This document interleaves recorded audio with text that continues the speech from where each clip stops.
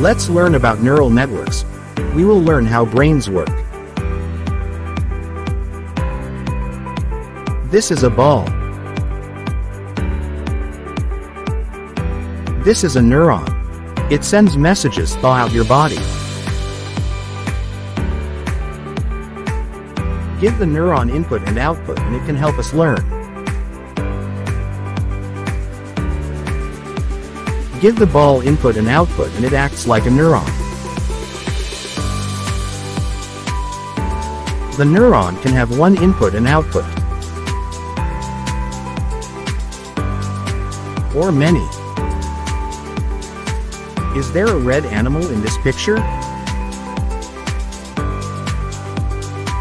The neuron can decide based on its input.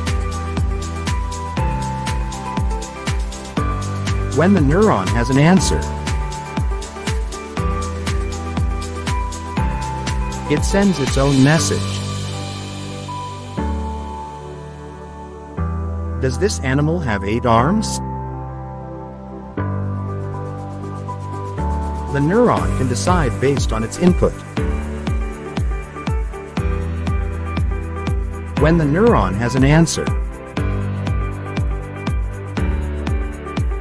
it sends its own message. Where do the messages go? Neurons talk to each other. They connect together in a network. Input neurons look at parts of the picture. Output neurons have answers about the picture. Neurons in between don't see the pictures or give answers.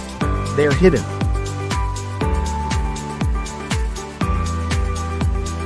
How do the hidden neurons learn to decide?